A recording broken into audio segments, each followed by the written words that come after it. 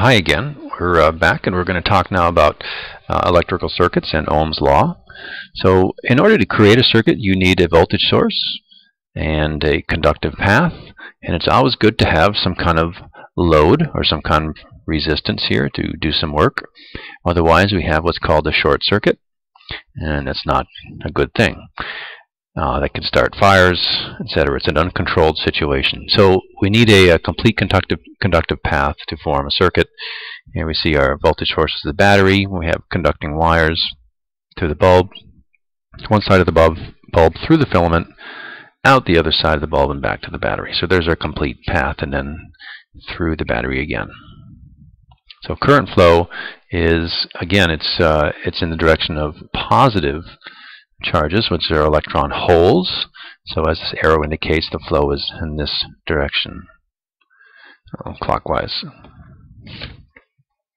This is a kind of a neat applet or animation. It shows here's a mechanical analogy of electric circuit. So here we have a kind of a escalator, or a like the first part of a roller coaster, where you have the lift part brings you up the hill. So here we have this little escalator lifting the charges up the hill, and they come around here and they flow down the hill. But when they do that, they do some work. So we're giving them these charges a path back to the bottom of the escalator, but in order to get there, they have to do some work for us in terms of turning this little wheel.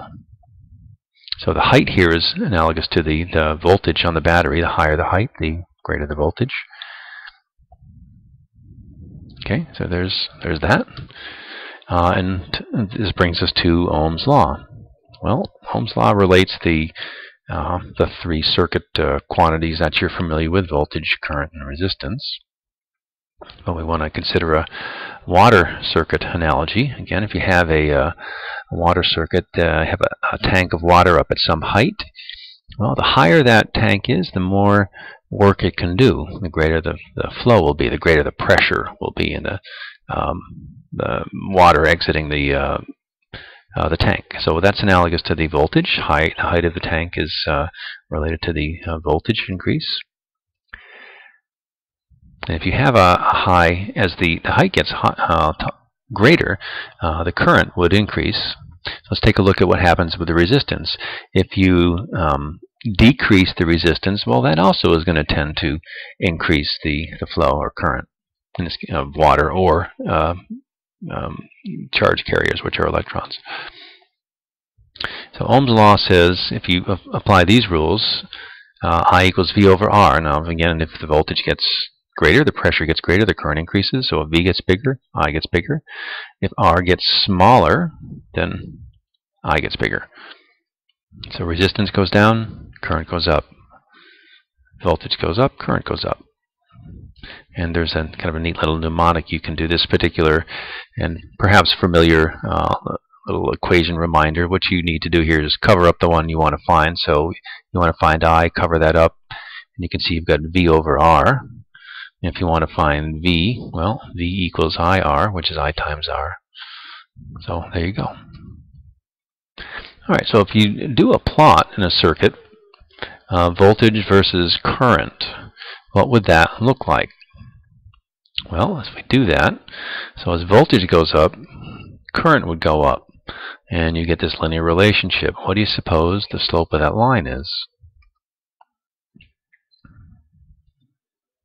Indeed, it's resistance. Resistance is the ratio of V over I, so V against I, that's the slope here. That's resistance.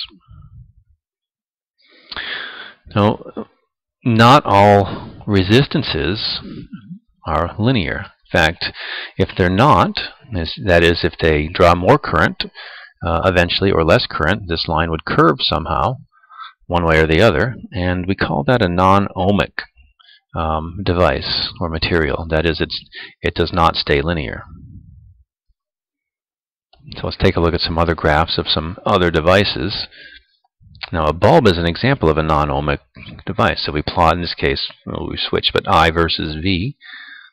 You've got a linear region, but after a while, this starts to curve. So as the bulb gets hotter, the resistance goes up. It draws less current. And here's a plot of, so what would that look like here? As the current goes up, or the resistance would go up in a nonlinear fashion, and in both directions, current can flow either way. So it would look something like that, perhaps.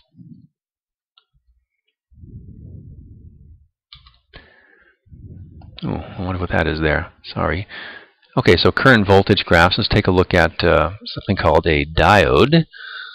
A diode is a device, semiconductor device, that lets current flow in one direction only. So, for example, negative voltages would not allow current to flow. But as soon as we get positive voltage, we have essentially close to a short circuit, and so current would flow there. There's a device called a thermistor, and if we plot I versus V here, that would be a nonlinear relationship. This is just the opposite curve of the bulb. This actually has a negative temperature coefficient, so the resistance would go down as it gets hotter, and that has some of its own applications too. And here's some actual pictures of some devices. This is a light-sensitive resistor. This is a cadmium sulfide cell.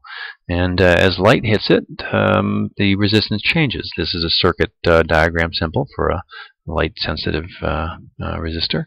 And these are negative temperature coefficient thermistors here. And this is the circuit symbol for a thermistor.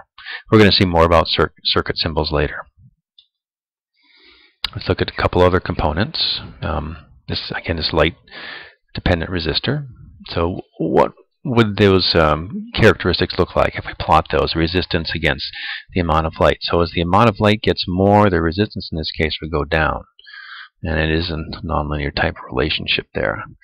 In terms of the thermistor, this resistance would change with temperature, and it would have similar dependence here. So as the temperature goes up, the resistance goes down. And it's to brainstorm a little bit, we've got a circuit here with a resistor. This is a circuit symbol for a resistor. This is a circuit symbol for a battery. Sorry to throw this at you. We'll see this formally a little bit later. And down here we have a light-dependent resistor. And this is going to change depending on how much light is falling upon it. And down here we have a very similar circuit, but instead of the light-dependent resistor, we have a thermistor. So can you imagine any kind of applications for these devices?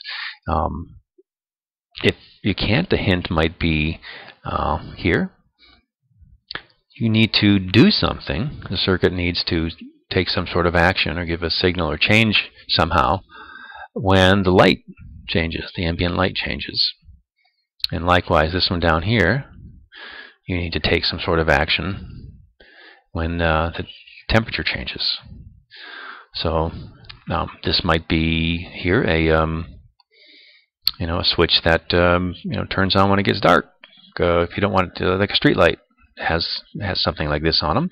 And thermistors, well, it might be like a thermostat, that when your house gets too cold, it turns on the heater. And let's see, and what am I going to go here? It's got a little okay, yeah, we're going to stop here. We're going to go back, and that's the end of this section. Okay, bye.